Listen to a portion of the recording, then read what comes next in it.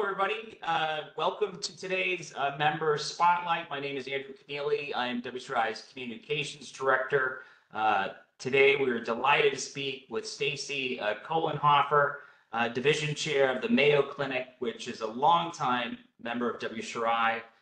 For those who don't know, the Mayo Clinic is a top-ranked nonprofit American academic medical center known for its innovative treatments, research, and dedication to patient care, and employs over 7,300 physicians and scientists, along with 66,000 administrative and allied health staff across campuses in Rochester, Minnesota, Jacksonville, Florida, as well as Phoenix and Scottsdale, Arizona. In her role, Stacy oversees self-insured liabilities, including workers' compensation, short-term disability, FMLA, and other employee disability programs. Stacy, good morning and welcome to today's Member Spotlight. With every Member Spotlight we do, we ask 4 questions. So I'd like to just jump right into it and ask, how did you first learn about WCRI? Well, I learned about WCRI many years ago. So, you indicated that the department that I am in, we oversee occupational, short-term, long-term, the disability benefits from Mayo. But one of the other things that we do is we assist some of the patient-facing departments with anything occupational related. So we're a medical provider, so they're very concerned about reimbursement rates. So we had been receiving questions from the revenue cycle, if they were being paid correctly, incorrectly. Patients come from all over the United States to Rochester, Minnesota for many ailments, including occupational injuries. So we had a lot of states telling us that they could only pay us their fee schedule, we couldn't balance bill, all of that. So we started researching, to see exactly what states had fee schedules, what states didn't have fee schedules. So the WCRI provided a lot of great knowledge for us. We were able to, kind of right the wrongs. We were able to come up with, some contracts with other states, things like that we could enter into just to make sure that we were being reimbursed reasonably. So that was the very first time that I had been aware of WCRI. Oh, fantastic. Yeah. And I guess how many years have you been a member at this point, in terms of an estimate? Oh, probably 15, I think. Right. And through those 15 years, what value do you derive from being a WCRI member? Obviously, the beginning was looking for information about fee schedule, but how has that developed over the last 15 years?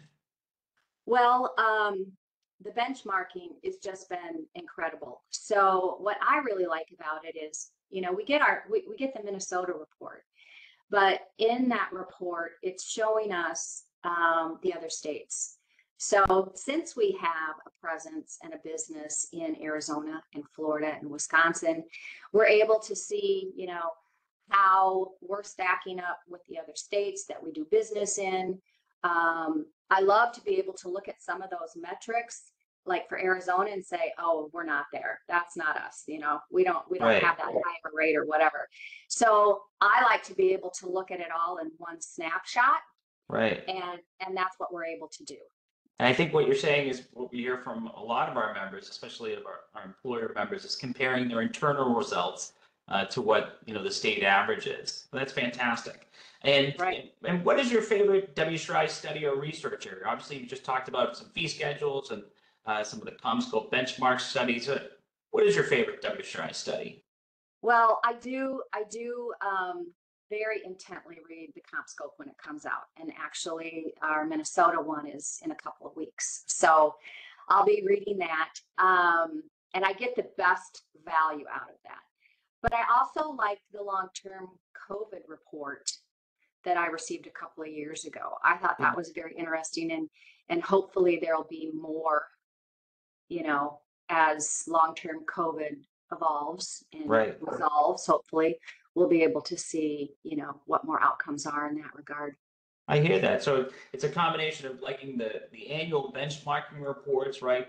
Tracking maybe sometimes subtle developments in the system, maybe impact of reforms, but also these topical studies about some issues that may not be around forever, but obviously need to be Right. researched so we understand it better.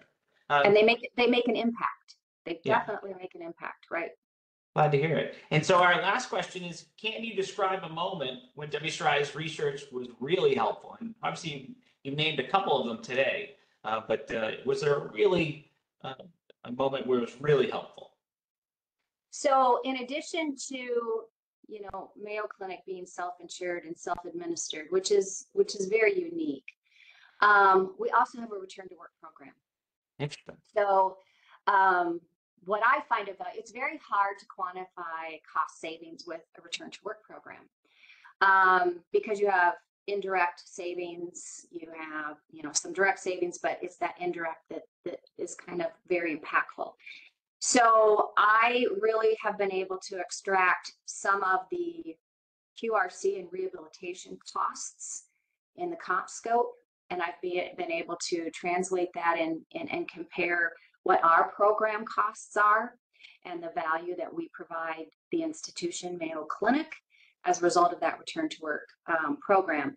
But without those external rehabilitation metrics, it would really be hard to do. Interesting.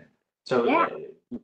tell me a little bit more about that. So really figuring out what the ROI is in terms of your return to work program.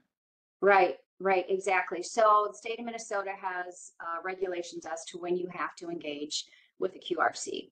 So, which we do for our workers' compensation cases, but we're also providing in-house return to work services to anyone who's ill or injured. So if it's a work comp case and the regulations haven't kicked in yet, we'll engage in early return to work, where we treat a non-occupational injury the same as an occupational injury when it comes to return to work effort accommodations. So we have looked at the average cost per case for rehab for QRC through comp scope. We've applied that to what our average cost per case is.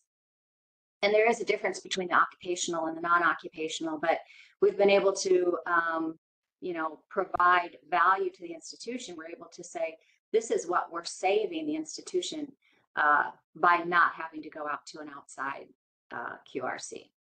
Fantastic.